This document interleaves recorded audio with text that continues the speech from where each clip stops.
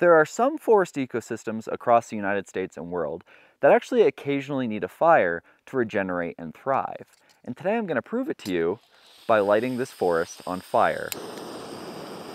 Now, of course, that's a joke. I'm not actually going to do that.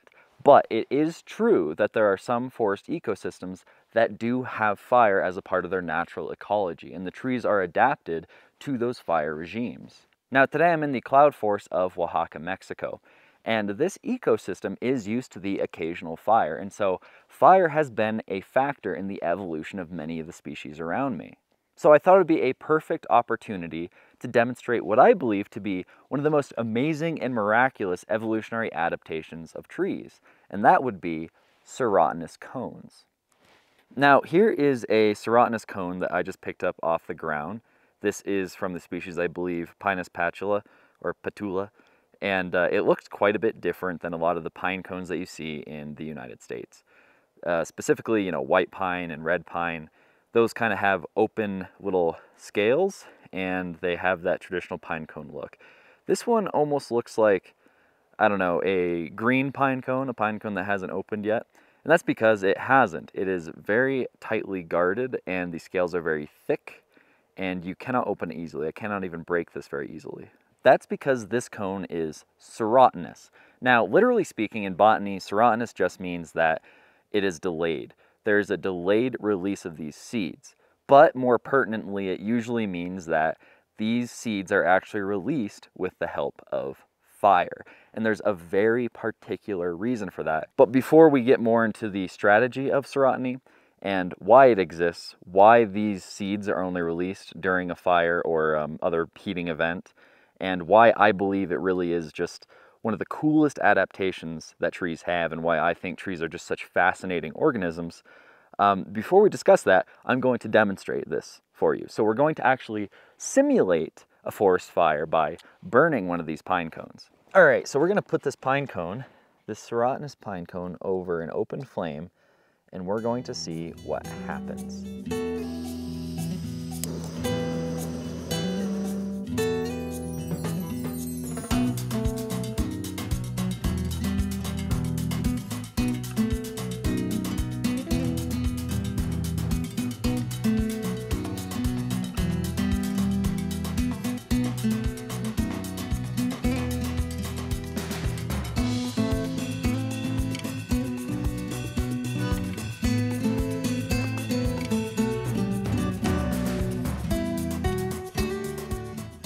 So we're not done yet. I'm gonna stop it for a little bit though, because I want you to hear something. Hopefully that picks up, but can you hear that sizzling? That's all the resin inside cooking, right? So there's a lot of resin inside that's melting, and it's starting to release those scales, as you can probably see. Let's keep cooking it for a little bit longer.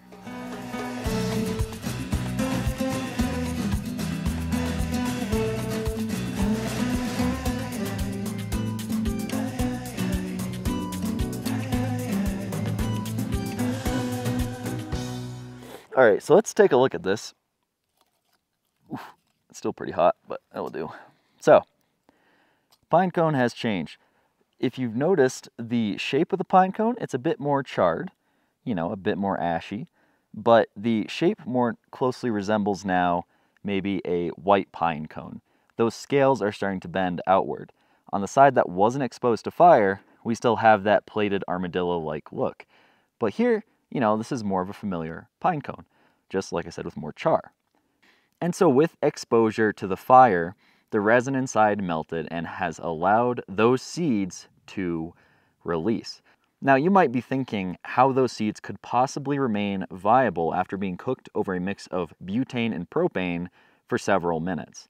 And well, let's see how the seeds fared. I'm going to try to open this up and grab one. So it's actually still hard. Like, this thing could have been cooked for longer because those seeds are still in there quite a ways. And I'm afraid if I drop one, I'm not going to be able to find it on the dirt. So I'm going to take my time here. All right, so I had to dig around for a while, and I kept dropping them. But this is one of the seeds that was released from burning the cone. And if you can see, I mean, it's kind of black now because I've been touching it, and my hands are all ashy. but there was no char on the inside of the pine cone. It wasn't hot to the touch. In fact, the very center was still cold. These pine cones have an amazing amount of protection and insulation. They can withstand burning for quite some time and still have viable seeds. So that's pretty neat. So that's how these things work. Now the question is, why is that so cool? Why do I think this is just a miraculous adaptation? And I think part of the reason I think this is so cool is because I have a lot of experience in planting spruce in northern Maine. And one of the things about planting spruce is that it's very hard to grow it because within the first few years, you clear cut a stand, you plant the spruce, and within a few years, the stand is just inundated with early successional vegetation. So that essentially means grasses, weeds, in some cases early successional trees like aspen. It's very difficult to cultivate a spot where this tree can grow freely without competition. And so we resort to the use of herbicides. We spray stands of planted spruce once, maybe 2 times, in order to ensure that there's no competition and that these trees can grow freely. And so what is a man-made invention? Herbicide reflects something that is kind of a universal truth, which is that when a stand is opened up, there's more sunlight, there's more resources, there's going to be a lot of competition. So what does this cone represent? This cone is an opportunistic release mechanism for a natural herbicide. So think about a forest fire. A forest fire sweeps through. It kills all the ground vegetation. Some trees persist, but it's killing a lot of vegetation. There's no competition. A fire is just essentially a natural herbicide. And so this tree has adapted to release its seeds when there's such an event that makes it opportunistic to grow. Now, what's even cooler is that this mechanism is not strictly adapted to a fire regime. As I stated previously, I am currently in a cloud forest, and a cloud forest is essentially a high elevation rainforest. I am literally in a cloud right now. And in fact, I've tried to film this 2 or 3 times, and each time I've had to stop because it started pouring rain. And even right now, I can hear some thunder in the distance. So even though technically speaking, I'm in a dry, semi-arid region, this area wouldn't burn as often as you would think. Although there is still a dry season, and it does still burn, I assure you, especially with how steep the slopes are. But no, this cone doesn't strictly need fire to release. All it needs is heat. And where does heat come from? Heat comes from the sun. So that means that this cone can respond to any sort of opening in the canopy, especially in the hot Mexican sun. So if there's a mortality event, if a tree falls down, something like that, and it creates a spot on the forest floor where the sun is beaming down on these dropped cones, over time, it might take a little bit, but over time, these cones will release. And in fact, I've had this cone in my house for a little bit, and it's already starting to open up a little bit compared to when I picked it up on the forest floor. So in that situation, it's still kind of doing the same thing. It is only releasing when it senses that there is a lack of competition. And the best signal for a lack of competition is heat, either by fire, in the sense of, that natural herbicide event, or through just open sunlight, which just means that there's nothing growing around you. So, in northern Maine, what tends to happen is you can go in a dense forest canopy and there's always regeneration sprouting up. Sugar maple especially. You can go into a sugar maple stand and it's just carpeted with sugar maple. But what happens is that these sugar maple seedlings never persist. They always die off because there just aren't enough resources for them to thrive. Here, it's kind of similar, but the opposite. You can go into a dense stand and the understory is just completely barren. There's almost nothing. And in fact, I did a video last week that was in one such stand, and you can see there's really nothing around me. But as soon as you go to an area where there is an opening in the canopy, suddenly it's surrounded by regeneration. And that's exactly why, is there's enough sunlight for these things to heat up and release their seeds. But it goes beyond just the reproductive strategy of the trees. There's another really cool benefit. So in silviculture and botany, there's kind of a trade-off between developing seeds, developing fruit, and stem growth. So as you can imagine, it requires a lot of energy to grow something like this, especially when, there are hundreds on the tree. And there's also a biological impetus for the tree to keep growing, because it does have to contend with competition. And so it has to keep growing upwards to try to get as much sun as possible. So there's kind of a trade-off between having a strategy to spread your genes to reproduce and to persist, to thrive, to grow. So what a lot of trees, if not every tree, ends up doing is there's one year where they might put on a lot of diameter growth, a lot of stem growth, a lot of root growth, and another year where they have more seed production. We call those mast years. So even with, apple trees, apples, as you can imagine, they're surrounded by sugar. They're incredibly energy intensive, which is probably why apple trees don't grow very large. But even then, there are some years that produce more apples than others. Sometimes it's because of weather, of course, but also it's just about the tree's natural metabolism. So going back to northern Maine for a second, there is really no mechanism in the natural environment to tell trees when's the best time to spread their seed. Like, yeah, it does get hot, but only for about, a month out of the year. So serotiny doesn't really work all that well. So the result is that those spruces and balsam firs have to produce their seed every 2 years because the seeds don't really remain viable for too long. So the hope is that if they just keep producing seeds, eventually that production will match up with a time period and a place where it's opportunistic to spread regeneration. And of course, there are other mechanisms to do that, like even these seeds, they have a samara, which means they can spread in the wind and so forth. But ultimately, it has to produce seed as much as possible in order to have the best chances of spreading. These trees, the Mexican weeping pine, Pinus patula, they produce seed only about every 5 to 7 years. And they'll remain on the branches of the trees, they'll remain on the forest floor, and they'll just sit there waiting for the right time to release. And so what that means is the tree can produce seed with more, I'll call it temporal efficiency.